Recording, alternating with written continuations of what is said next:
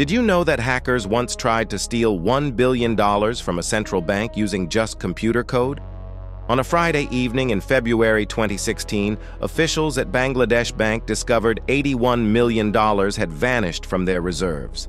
The money disappeared through the SWIFT banking network, the backbone of global finance. But this wasn't a simple hack. Sophisticated malware had infected their systems for months. The digital intruders studied every transaction pattern, every employee behavior, learning the bank's rhythm.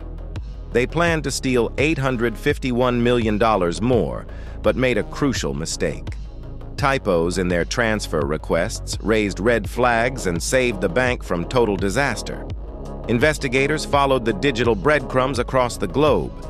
The trail led to North Korean state-sponsored hackers who had infiltrated the most secure banking system on Earth.